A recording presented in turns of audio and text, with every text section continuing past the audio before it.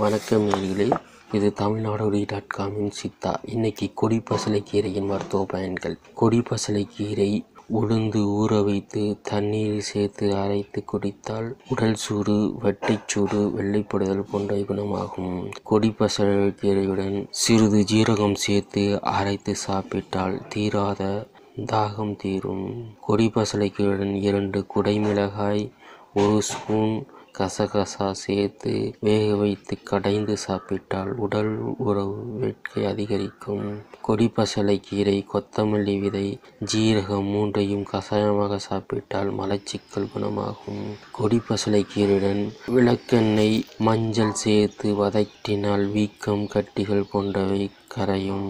கொடிப்பசலை சாறு 1 ஸ்பூன் அளவு எடுத்து அதில் சிறிது கற்கண்டு சேர்த்து கொடுத்தால் குழந்தைகளுக்கு ஏற்படும் நீர்க்கட்டு குணமாகும். கொடிப்பசலை கீரை அரைத்து தலையில் கட்டி கொண்டால் வெட்டைச்சூடு, கண்ணெரிச்சல், தூக்கமின்மை போன்ற பிரச்சனைகள் தீரும். கொடிப்பசலை நீரில் போட்டு அலசினால் கொல என திரவம் கிடைக்கும்.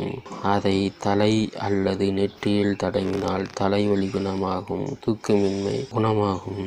கொடிப்பசலை கீரை, கத்தரி இலை 2ஐயும் சம அளவு எடுத்து கஷாயமாக எடுத்து வடிகட்டி 4 சிட்டிகை வெங்கார பாசத்தை கலக்கி குடித்தால் நீர் அடைப்பு, நீர் எரிச்சல் குணமாகும். கொடிப்பசலை கீரை சாறில் பாதாம் பருப்பை ஊற வைத்து உலர்த்தி பொடியாக்கி பாலில் 1 ஸ்பூன் கலக்கி சாப்பிட்டால் விந்தில் உயிரணுக்கள் எண்ணிக்கை அதிகரிக்கும். நன்றி, வணக்கம்.